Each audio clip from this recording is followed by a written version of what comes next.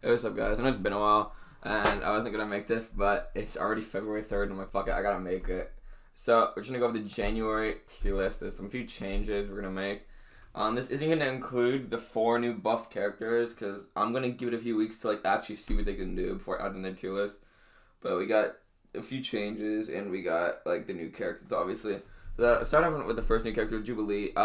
She's really just there. I mean, if you pull her early game, she might be helpful because of some fat damage, but even then, I don't really know, man. She just didn't. She was very not special. I think most people could agree. I think most people could agree. She just does decent damage. She has some slow, but it's not like the best, so might as well just throw in Demigod. She's better than like a Rogue or Wolverine, but she's not as good as like a White Magneto, Old Man Logan, or Havoc, you know? Second new character, we got Strife. He's pretty much a beast for the Abyss. He's like one of those high-end content guys like Aegon. He can get unstoppable pretty easily or unblockable pretty easily. Like a passive, so that's really nice. And he just does big fat damage. That's pretty much all you need to know about him. He's like Aegon. He can one-shot a lot of fights in the Abyss, but I don't think he's gonna be beyond God tier just because of the fact that like he doesn't really have any immunities, and Aegon is immune to everything. So it's really just not. It's so much helpful. It's so very helpful to just be immune to everything. Chef has no immunities, I don't believe, so that doesn't help him going beyond God tier. And then another thing also, he can get rid of Unstoppable.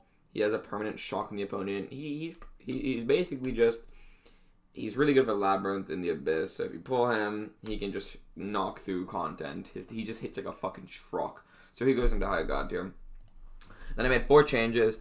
Nebula goes from C tier, the decent tier, to Demigod. I moved her up after watching Brian Grant do his Unzo account or whatever. I realized that her ability just to shut down robots is really helpful, so she moved up a tier. Netflix Daredevil got his buff. I haven't made this tier list in a while. I forgot the last month, so that's why, you know, this is a little bit late for these. He went from F tier, complete trash, to C, decent, but he's still just not that good. So if you get him, I wouldn't rank him up if I were you. I'd just wait. Then I'm moving Guillotine 2099 and Sorcerer Supreme, both to Beyond God tier. They're both just so good. I've been using Guillotine so much on my free-to-play account, and I just realized how fucking good she is. I don't know why she wasn't in Beyond God tier before, but she definitely deserves it. She's just so good. Her damage output is like nothing you've ever seen when you just get her ramped up. She can just keep herself going fight after fight with the regeneration. She's double immune, bleeding poison. She has the combo shield.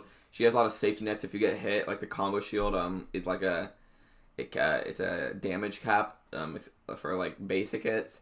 And if you get hit, you also have a chance to just go invisible. So like you can just dodge the attack. So she's just so fucking good.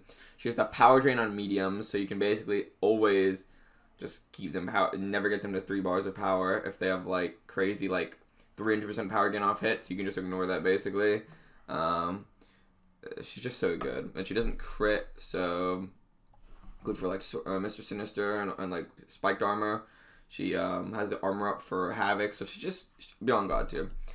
And then Sorcerer Supreme from High God tier to Beyond God tier as well. Sorcerer Supreme, I valued her underneath Clairvoyant for a while, but once I took off Suicides, I realized that, I know this is about to be controversial, she's probably better than Clairvoyant without Suicides. If you have Suicides, Clairvoyant's probably the best. If you don't, Sorcerer Supreme is the best. That simple. Just her ability to just take infinite block damage and just regen it all. It's just so good. And her armor breaks, always when armor breaks, are so good for like Killmongers, Emma Frost. Her fucking regen just keeps her topped up. Her slow, you can just always have active. Just the fact that she has all that util, and then on top of it, she's just always at a full yellow bar. She goes to Beyond God tier for me. If you run Suicides, she's not that good. If you don't run Suicide, she's very fucking good, dude. Especially as a 6-star. So as a 6-star, okay, and you also have the, I don't know what the mastery is called, but it like makes your regeneration 15% stronger, like all regeneration in the game. So the way her heal works is on blocked hits, she regenerates 85% of that, and then you add the 15%, it goes up to like 95 or 97% regen with that mastery. And then her also being a 6-star from the adrenaline, just that 6-stars have, you literally get more than 100% of the block damage back if you take a block hit and then hit him back. So it's just, you literally don't take damage from blocking, but you can just tank some bullshit Punisher 2099 special 2 up your block and just regen all the way back to full. It's so beautiful. Her nullification aura is also super good, so yeah. They both get moved into Beyond God tier for me. The new characters, Strife, he's pretty good, and then Jubilee, she's not that good, so yeah. Hope you guys enjoyed this video. I gotta pump this one fast because I gotta look, because this month I gotta look, because they just recently buffed, who did they buff recently? Mole Man, Kingpin, Yellow Jacket, and Terex, I believe. So yeah, I'll change that soon, but yeah, this is just the January tier list. This is before all that, so yeah, hope you guys enjoyed this video. Like, comment, subscribe, and yeah, I'll see you guys in the next one. Peace.